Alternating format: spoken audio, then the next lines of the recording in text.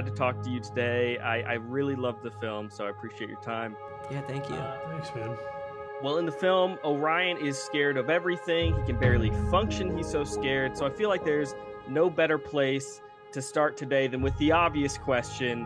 What were each of your biggest fears as a kid? For me, it was Chucky. I was really, really scared of Chucky. It's funny because I was so scared of Chucky, I found like my kindergarten journal, and it was just filled with drawings of me like throwing Chucky into like a blender and like just like getting rid of that guy. Wow, that's a big power move, because what that's communicating is that you are the one to fear, not Chucky, aka Brad Dourif. So I'll flip the script there, yeah.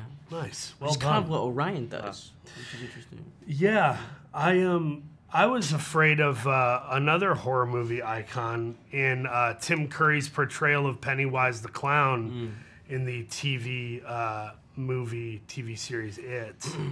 That I saw like a 3-minute clip of it when I was like 7 years old, 8 years old, and it was way too young to see that, and it messed me up for a good while. Yeah, wow. So did you guys go on a journey with Chucky and with Pennywise to sort of reconnect and realize there's not that much to be scared of, much like Orion does? You handled it better than I think.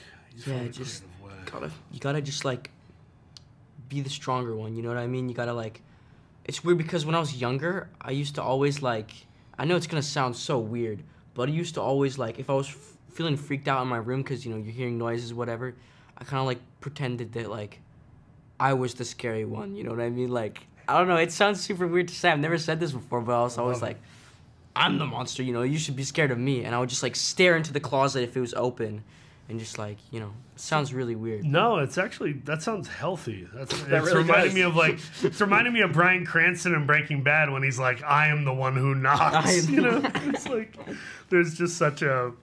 I am the danger. Yeah, exactly. That's amazing. That's amazing. Well, as a dad, I really appreciated the storytelling sequences between adult Orion and his daughter, and how sometimes parents, you know, try to oversimplify stories for our kids. Paul, I know your kids are pretty young. Have you had to wrestle with that, you know, simplicity versus honesty yet with them?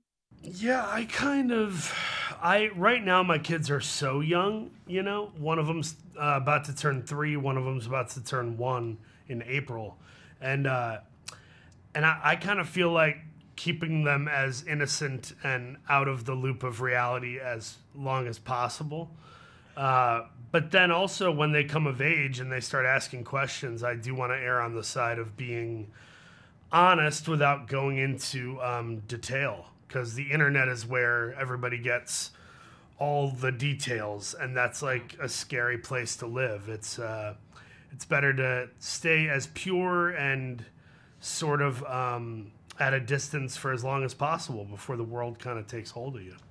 That's good. So not showing them Chucky or It. I even do that myself with my own like programming. Like there are shows I used to watch or music I used to listen to that I no longer do because I don't feel it's good for my spirit or my head to have those lyrics in my head or to have those images in my tank, you know. That's really good. Sometimes you just got to be... Growing up as a little kid, I was told, be careful little eyes what you see, be careful little ears what you hear.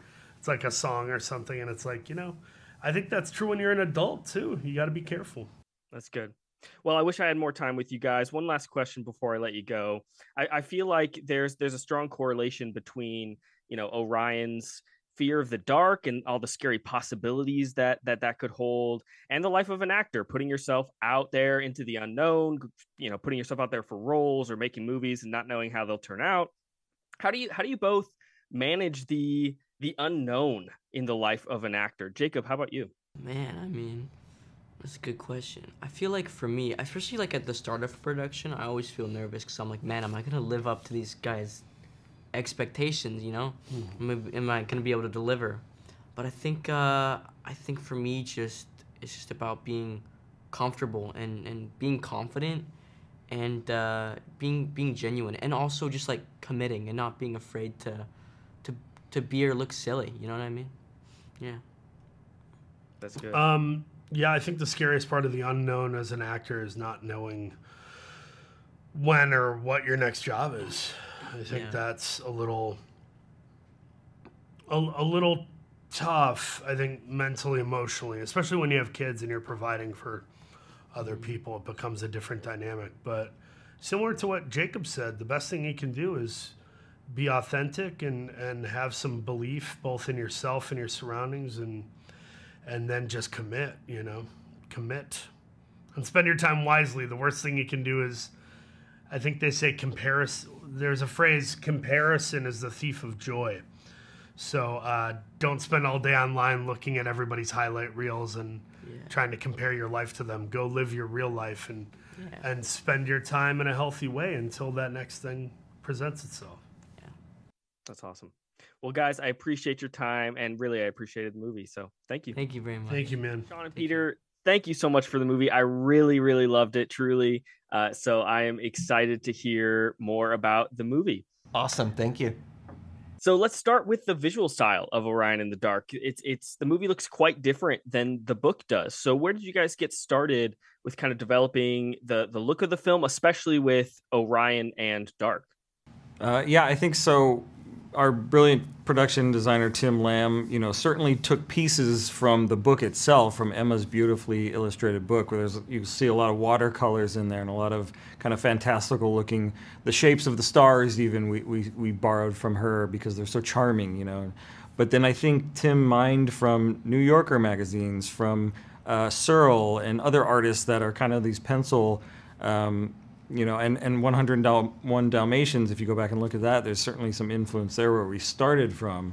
And then the trick was like carrying that through, saying, yes, we want that, and translating that into a CG world, which was difficult, but you find a way, and you're working with brilliant artists and technicians who help you do that. And so we feel that it was a pretty successful translation and really exciting to explore that. Absolutely. Yeah, I love the look of the film. I think it looks amazing. I think what you guys did with the characters was wonderful. Thank you. And Orion in the Dark is all about facing fears and exploring the unknown, and filmmaking is full of the unknown. And so for this film, especially Sean, it's your feature directorial debut. Peter, it's your first feature kind of leading out as a producer. How did you guys manage the unknown with jumping on to Orion in the Dark? I mean, I think that for me, it was trusting people that have done it before, and staying positive, and just kind of one foot in front of the other, I think is a really important attitude to have when you're making a movie, because like you said, there's plenty of things that are not going exactly how you thought they would, and the only thing you can control is how you react to those moments. And I definitely learned how to be better at that along the way, but I think having that attitude is the way you get a movie done, for sure. Yeah, we all had the same goal. We all kind of knew what this movie could be and should be, and getting there, is never going to go to plan. When you plan something that's going to take you 2.5 years or more, you're going to have to find ways to go left and then go right, to get back to where you need to go. And just being adaptable and open to that, I think, was really important, and what our crew had to kind of lean into. And we found out about ourselves that we were open for that challenge along the way. Yeah, everyone, all the leads, Peter, myself, other production people that were a huge help, there was no quit in those people. No quit in me, no quit in Peter. There was no point where, even for a day or two, we were like, we can't do this, or I give up. And so I think that attitude as well made it work. Well, before I let you go, I loved the themes of, how parents, sometimes we oversimplify stories and make them more palatable for our kids. I especially love Orion's daughter calling out one of my personal pet peeves in animated movies. The dance party? The dance parties. or the marriage. Or the marriage and then a dance party. Yeah. Exactly. I loved those moments. But so I wanted to know, as filmmakers who work in animation, how do you balance that same theme of making films that are kid friendly, but that still don't pander or oversimplify in negative ways? How do you balance that? Yeah, I think we didn't want to make a kids movie in the traditional sense. We wanted to make a movie for everybody, and we hope kids certainly watch it, obviously, and I expect they will. And hopefully they take something from it. But when you're trying to specifically make a film for kids, you're going to miss the mark on a lot of things that kids then can ultimately grow and relate to. So I think it was important for us to kind of age it up a little bit, you know, for lack of a better term. And I feel like we did that. And yeah, and like, you know, Kaufman is going to already bring that energy of doing what he as an artist feels is good and right, and he's always going to bring that energy. And I think I definitely felt that in the script, and we just wanted to not water down, you know, Kaufman writing. We want it to be, you know, we want to keep that just as beautiful as it is. And I think we made that really important as we moved through all the doors and hoops and things, that we kept it feeling like the script. Absolutely. Well, I appreciate it so much. Again, I love the film, so thank you so much for your time. Thank you, man. thank you.